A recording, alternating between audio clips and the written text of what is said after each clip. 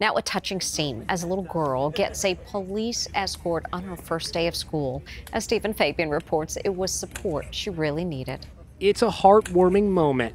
Cops stand shoulder to shoulder offering support to a 5-year-old girl on her first day of kindergarten. Have a great day. Last November, her police officer dad died on duty due to a medical emergency. It was a very, very special day. All those officers who came out to support the memory of my husband. Casey Stolinsky's husband, Kevin Stolinsky, was a 20-year veteran of the Vergne, Tennessee Police Department.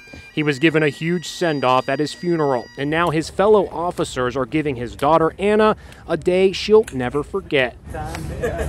After a hug from Grandma, it's time to head into school. Come on. You ready? All right, let's go.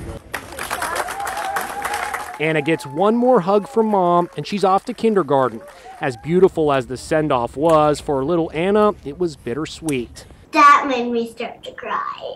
I was sad. Like, that reminded me of my dad and Miss Vita. Like, I never get to see him. What do you want people to remember about your daddy? That he's so special, and he's just kind. And he loved you very, very much. I wish I could see him again. I know, baby. A first day of school fit for a hero's daughter. So sweet. We wish Anna the best at school.